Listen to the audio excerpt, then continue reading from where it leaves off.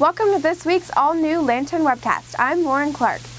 OSU President E. Gordon Gee visits the Lantern newsroom and talks football recruiting, concealed carry on campus, and more. The Lantern's Andrea Henderson talks about the increase in students being struck by campus area traffic since the start of the school year.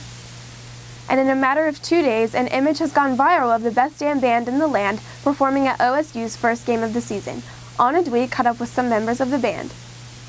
In sports with Kaylee Cunningham, the U.S. men's soccer team played against Jamaica at Crew Stadium. Buckeye football defeated their Central Florida opponent and have yet another home game this week against the Golden Bears. As always, tune in to The Lantern and thelantern.com for your Ohio State news.